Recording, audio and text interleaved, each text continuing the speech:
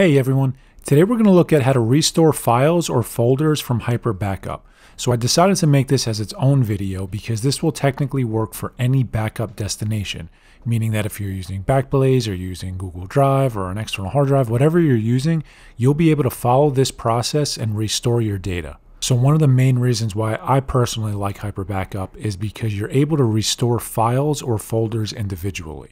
So what that means is that if you go through and you accidentally delete a specific file, you can go in and you can restore that one file only, or you can download that file, and we'll get to that in a little bit. It also gives you the option of actually restoring an entire folder. So if for some reason you go through and you lose your folder, you're able to actually restore the entire folder by a click of a button. That's a huge benefit. So we're quickly going to look at the two different ways that you can restore files or folders. So if you want to restore an individual file, you have to open up the Backup Explorer. The Backup Explorer will have every version of that file from the backups that it has. So if you configured that backup job to have 30 versions, say, the Backup Explorer will allow you to go back and restore files from 30 versions ago. You also have the option of going through and restoring the individual file to your existing folder, or you can actually download the file and do whatever you have to do with it. In a nutshell, this is pretty much all that Backup Explorer does, but if you think about it, that's all you need it to do. You need to be able to go through your different versions of your different files, and you need to be able to restore them or download them if necessary. So now we're going to look at how to restore an entire folder. So what I'm going to do is I'm going to go through and I'm going to delete all of the data that exists in this test folder that I created. There's 6 files here. I'm just going to delete them all. So let's imagine that you go through and you wake up one morning and all your data is gone. Whether it's corruption or you got hit by a BitLocker or whatever it is, we'll assume that your data is gone.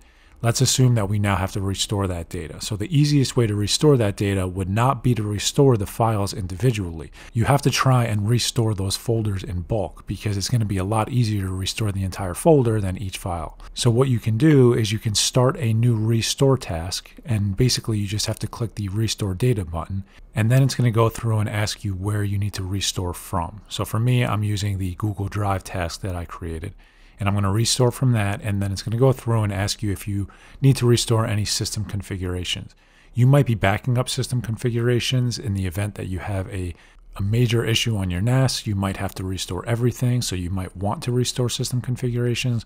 But for me, I'm not going to be doing that. You then have to select the folder that you want to restore. So if you have the folder and it currently exists on your NAS, you're going to have this little red exclamation point here that's just informing you that the folder already exists. So if you go through and you restore that folder, it will overwrite the entire folder, no matter what is in it, with that data. For a lot of people, this is exactly what you want, but just know that if you have data and you're only trying to restore some of it, then you probably want to go through and restore the files individually. After that, click Apply, and you're going to see that your data restoration begins.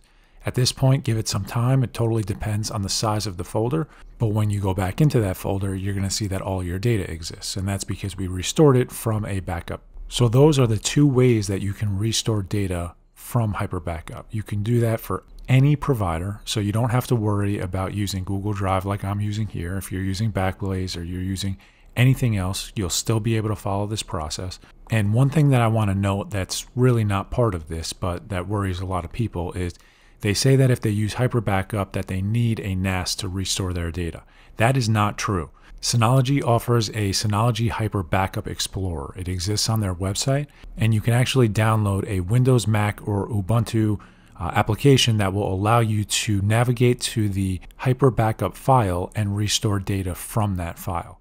So if for whatever reason you're going through and you're saying that I don't want to use Hyper Backup because I need a NAS to restore it, know that you can use this tool to restore your data if necessary. So that wraps up the video for today. Pretty straightforward because you can use it for any backup destination. So configuring a backup destination generally requires its own video because they differ somewhat based on how you have to configure the actual tool like Backblaze or Google Drive, etc. But this process will work for everything. So if you have any questions, feel free to leave them in the comments. If you like this video, give it a thumbs up and consider subscribing to the channel. Thanks, guys.